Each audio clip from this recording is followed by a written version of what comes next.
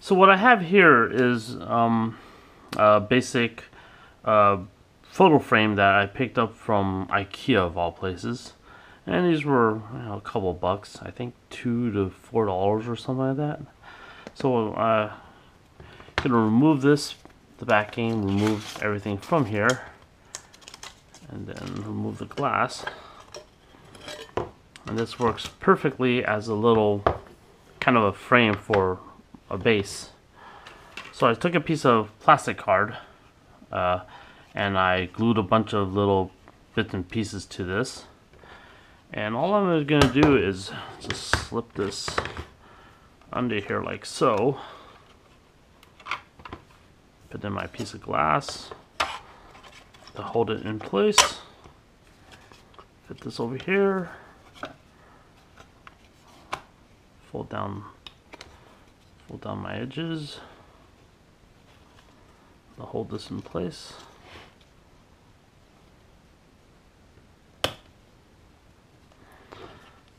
And I have a very simple looking, well, base for where I could paint this, maybe add a little bit of a tarmac effect to this, and I'll have a nice little base. Speaking of tarmac effect, I guess I'll do that now. So, get my trusty little workboard.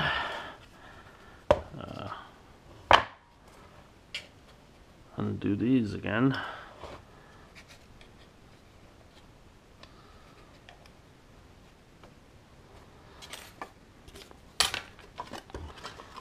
So set these aside.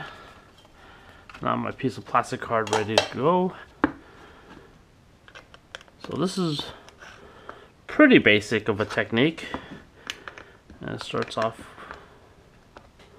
oops, if I don't drop my, I don't need it. I can use my pair of scissors for this.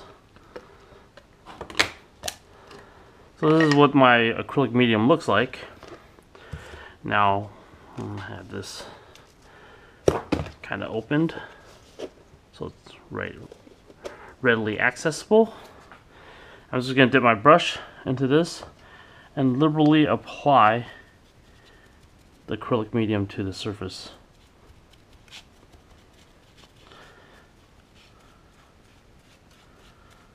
Now this is similar to a clear coat of some sorts. This is acrylic based. It's readily available at any of your home improvement stores like Home Depot and whatnot. And what this does is this gives it a nice little texture. Well, when I'm done with this,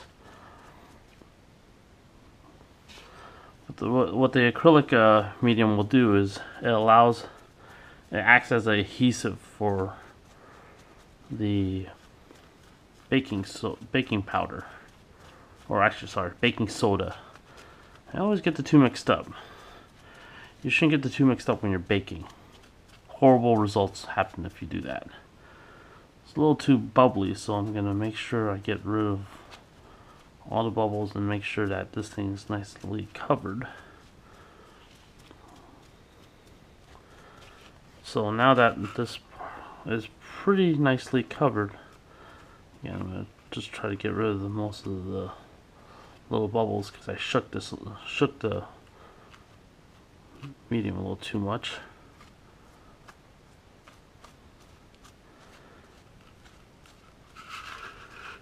Now once I have that, I'm going to set this aside.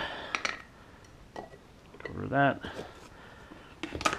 Take my sifter tool, scoop out some of this baking soda, and just kind of sift it onto the surface.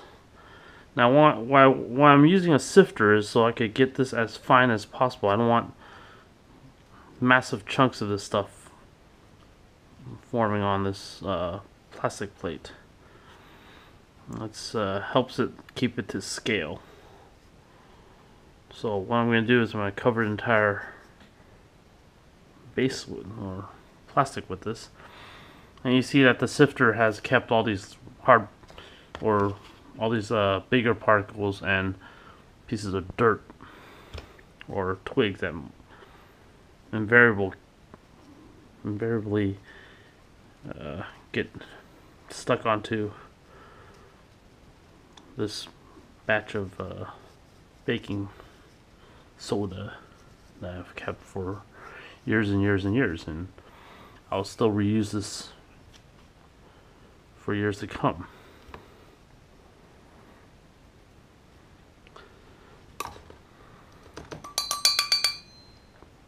Now that that's done, I'm just going to leave this to sit overnight. Okay, now this piece has had time to cure overnight. So I'm going to crack open my box of baking soda. Carefully lift this up and drop it in here. Now to help with this, I have a trusty little brush. I get rid of most of this stuff.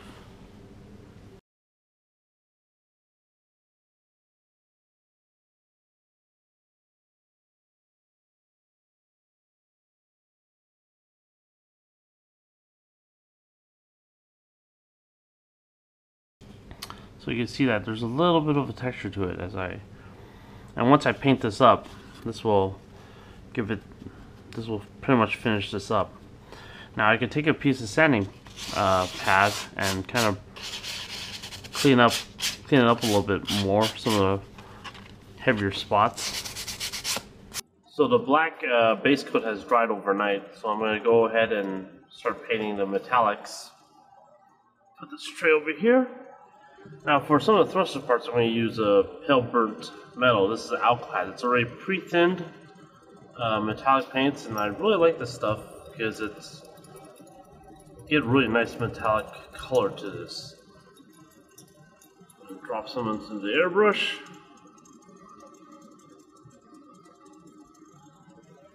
I only need a very small amount.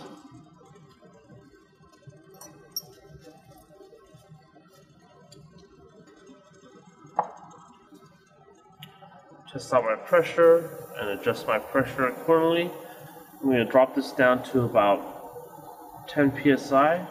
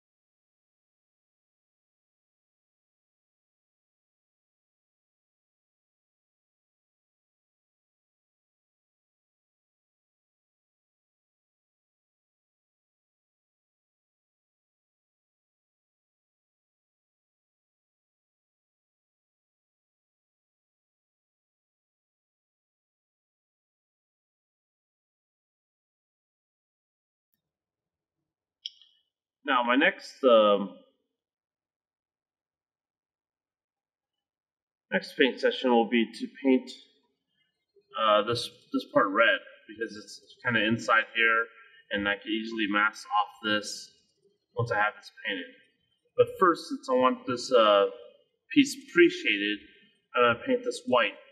Red's one of those colors that's pretty difficult to pre-shade. If you pre-shade with black or a dark color and put the red over it, you get some really stark lines. So what I'm going to do is I'm going to spray a white over this, pre-shade with the white, and then over this kind of lightly spray some red, which will pick up the bottom tones of the pre-shade already on here, and it should help the red look kind of pre-shaded.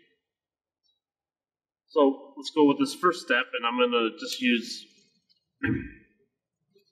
white base, or Mr. White base as my white. Make sure this is nice and mixed up.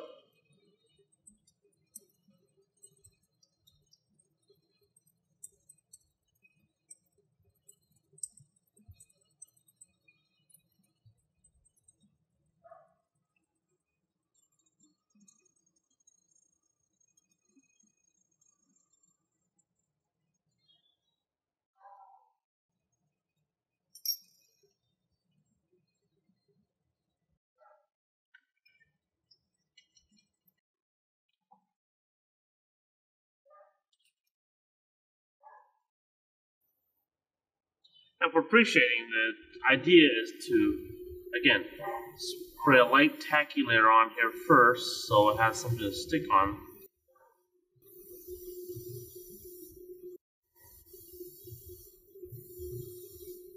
Have my nice little tacky layer on here.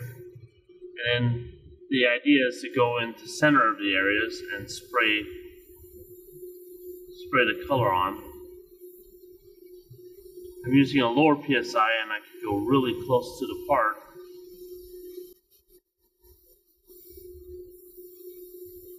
And all I'm doing is I'm spraying in the center areas and kind of pushing out towards the edges.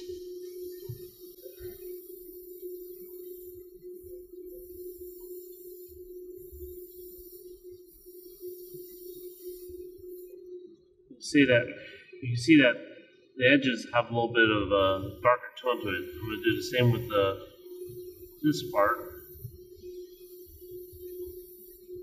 I'm focusing mostly on the middle and moving the airbrush out towards the edges as I apply more and more paint.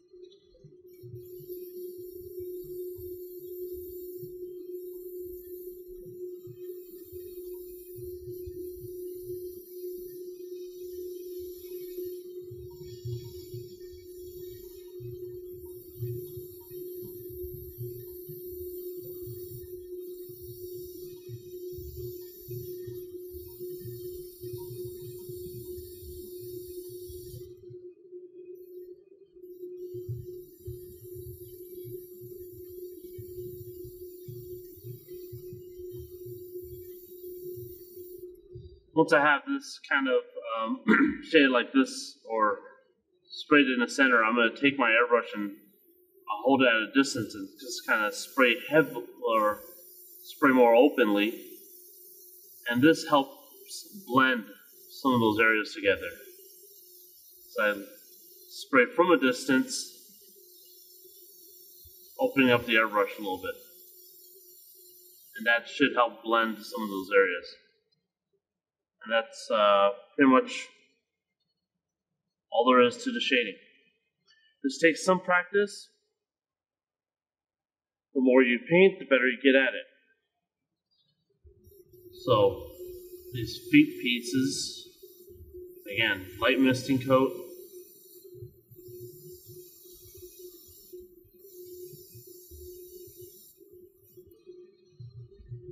And I can paint the center areas.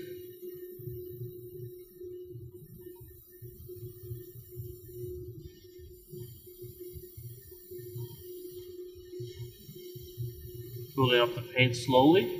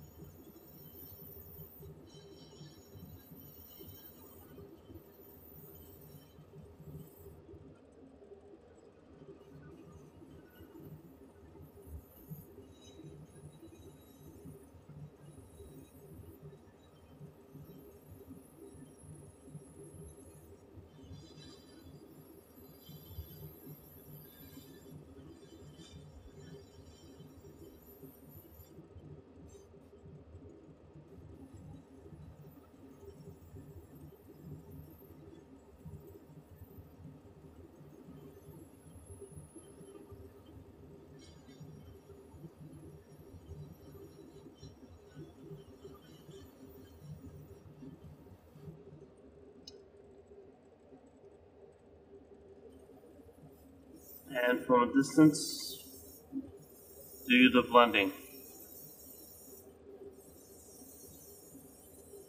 Now, how heavy you shade is entirely your preference. Okay, now that these parts have dried for several hours, I can go ahead and spray my red over this. So, time to mix out the red. Since I usually mix the stuff straight out of the airbrush, or straight into the airbrush. So add my thinner and add my paint.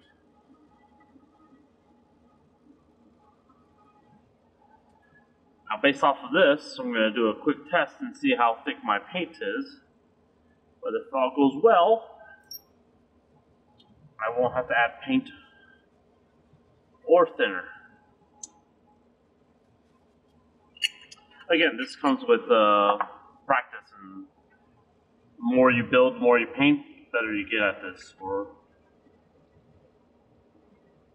Let's do a quick test spray. It's coming out just about right. So I'm going to go ahead and cap this, grab my first part,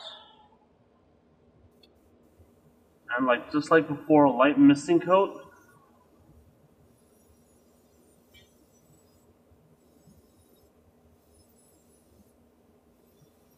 And then go heavy.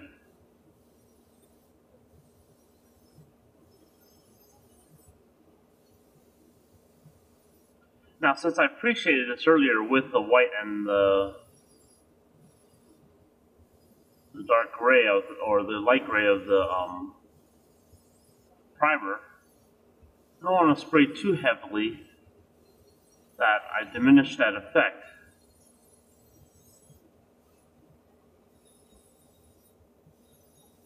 So it's a very light coat that I'm spraying onto this because I want to keep that effect of where it's shaded. And you can still see that it is kind of shaded. See the dark areas? So that's effectively how I shade red by doing this.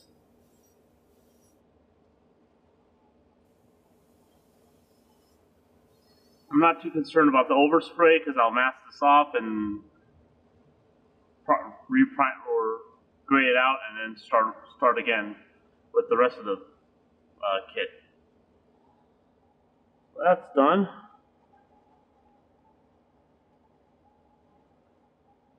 And go on to the feet parts. Again, nice light misting layer first. And as I move around to the different areas of the part, those first areas have had a little bit of time to dry. So you go in with a heavier spray.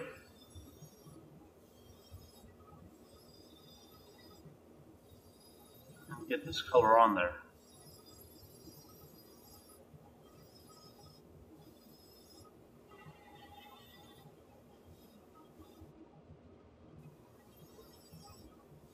Again, I'm going to try to spray fairly lightly, but making sure I get the parts completely painted, or at least the red area is completely painted. But I want to keep that shaded effect, which might have been a little bit more diminished here, but you can see a little bit of the edges have some dark shading tones to it.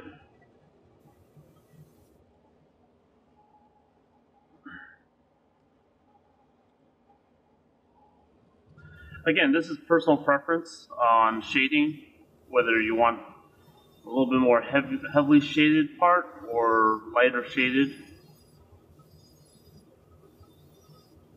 There's also scale to be considered. So larger the scale, the more shading you'll see on it.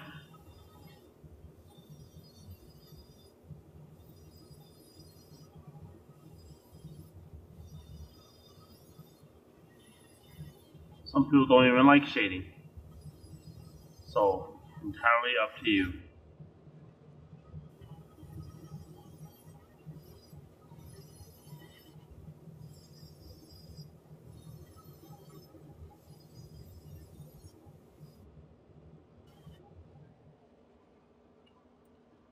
And that should do it for the red pieces.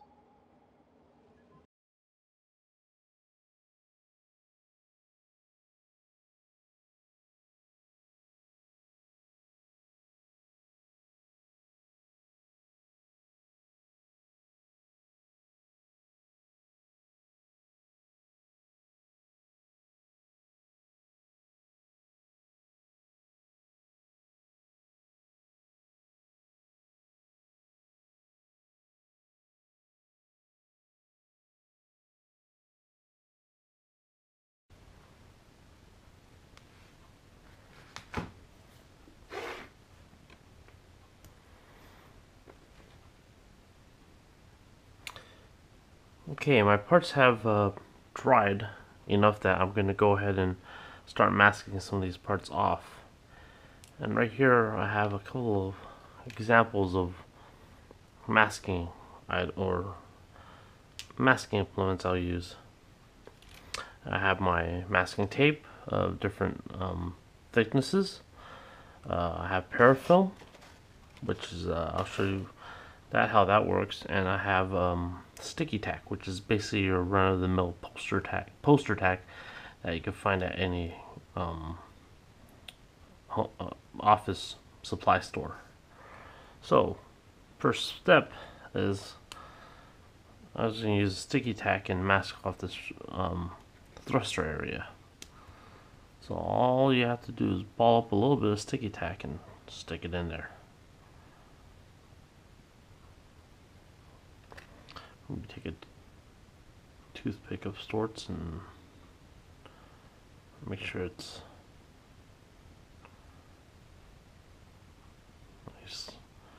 nice and covered.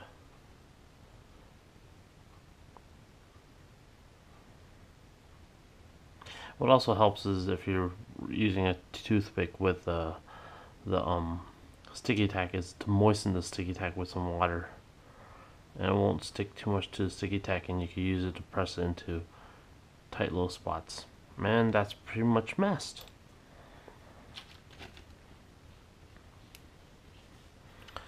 This will go back onto the board, and I'll go on to something like this.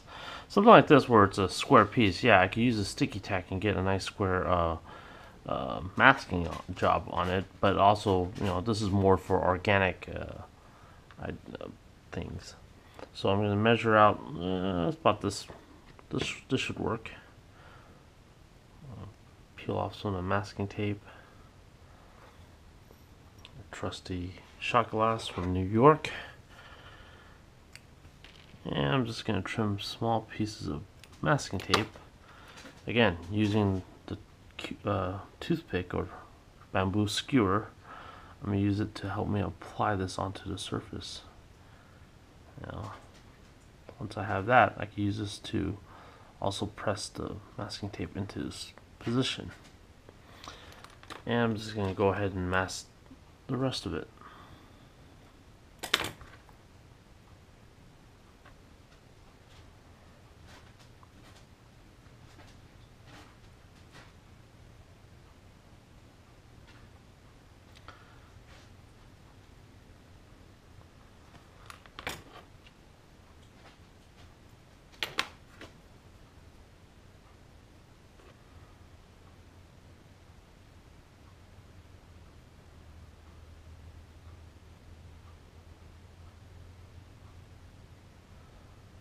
And this masking tape is fairly low tack, so it will come off fairly easy without peeling off paint. Now, if I didn't clean this part earlier with the purple powder stuff or degreaser, if I painted this and put the masking tape on, remove the masking tape, this will peel off all the paint down to the bare resin. So this is ready to go. And let's move along to something like this. So since this is more of a bigger piece, I could use the parafilm to do this. Now I like parafilm because it doesn't really stick to the plastic or resin, but it sticks very nicely to itself. And you'll see how this works. Let's pull the parafilm off. And this is kind of like saran wrap. Just gonna kind of stretch it along the edges, and it kind of catches along the edges. And as long as it wraps around itself, it forms a nice little bond to itself, and you can get a nice, fairly solid masking job with this. Now any time I have a little over mask like that, I can use my trusty toothpick tool and kind of press that down. And I also look at this and make sure I didn't miss any spots, so I'm going to take some more parafilm and fill that area up.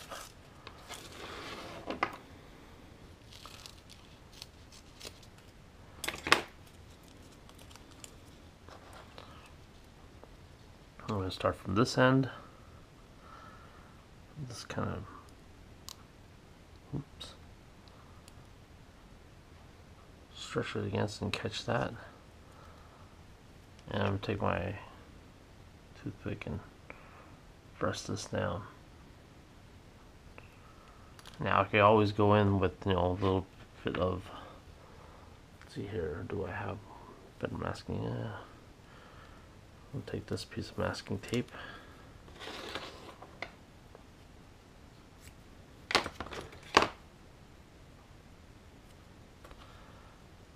And I can mask this area off like so. Make sure I have nice crisp masked off area.